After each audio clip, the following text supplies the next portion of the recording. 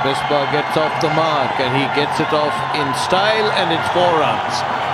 Afghanistan have let go a few balls towards the boundary line, and this was one example. Pakistan posts the 100. There it is. Gave himself room to play that shot and then guided it. In fact, he timed it, he placed it well. Go in when over the top. That's gone huge. That is straight into the crowd, and I think somebody caught it. There it is. Up, up, up, and down into the crowd.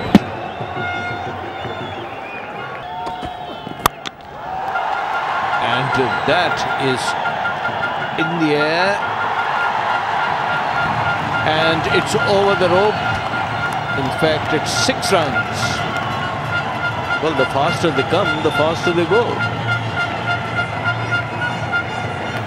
He either blocks or bashes it for 6, or 6s and 4s.